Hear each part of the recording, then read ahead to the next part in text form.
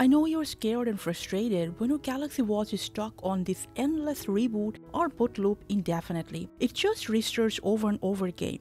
So I'm going to try to solve this problem for your Samsung Galaxy Watch 6 Classic.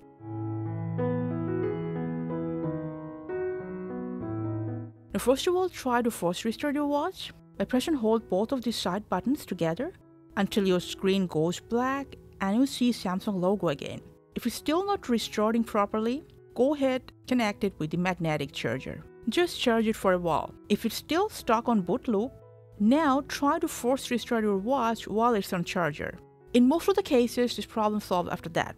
If it didn't work for you, please remember sometimes the power button just stuck by dirt and this happens. If a Q-tip or alcohol wipe is available to you, just go ahead, clean the physical button and then try to restart your watch. Now this also happens sometimes when there is water inside that somehow just got into it.